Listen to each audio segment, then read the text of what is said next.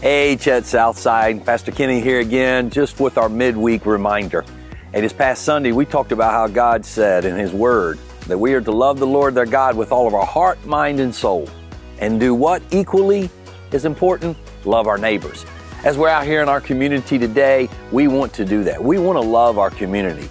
And we do that from how we've learned from the Word of God to do it with the right heart. And that is the reason we go out and serve.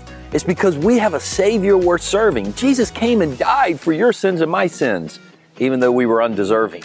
We have a Bible worth believing that we need to go out and share, that it is God's Word, the truth, 100% accurate, that tells us to do these things. And we learned going out and serving our community, it's a commandment, not an option. And also, finally, we learned this past week that we've got a church worth reviving. Not that building, no, the people. The people were worth reviving, sharing the hope, help, and healing that they need, that we have in Jesus Christ. I'm excited about what the Lord's going to do. I know He's going to do great things, but it's not just through me, it's through us, the body of believers. So I'm just asking you to continue to pray as we go through our mission series about what is it that the Lord wants you to do personally. There's some great opportunities coming up as we had Love Jacks last week, and we're going to go forward with our Hope Center, and you'll learn more about that this Sunday, so you don't want to miss. But also, too, this Sunday is our Chet's 101 class. I'm so excited about this because it's the first one I'm getting to teach here at the Southside campus. Now, what is 101?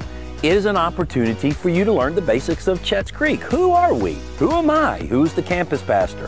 What do we do? Why do we do it? How the operations go about, and what we believe, which is most important. Right after service this Sunday, and we'll have it over here in our education building. Now listen, you can still sign up online at chetscreek.com, go to events, and then click on the South Side, and you'll see 101. So do that, register, because we're going to have lunch here for you. So we need to know what's happening if you're coming. Also, as our fellowships, our 4 fellowships here, English, Burmese, Cambodian, and African, we want to get to know our other brothers and sisters that worship here on our campus. We're going to do that at our Southside Olympics Day, October the 1st at 4 p.m. on the grounds here on a Saturday. We're going to have fun, food, and fellowship. Now, language barriers are not going to stop us because the international language of love will exceed and we can play games together. We're excited about getting together as one body. Also, I just want to give you a little challenge, adults. Our kids on December 11th are going to put on a Christmas play for us during the Sunday service. They're already practicing. One of them have already learned her entire line. She's so excited about this. They're excited about reaching out to us. Let's be involved in their lives, serving and participating in our kids' ministry and on our fellowship days. God is doing a lot here on the Southside campus, but I'm here to tell you, the best is yet to come. We'll see you this Sunday.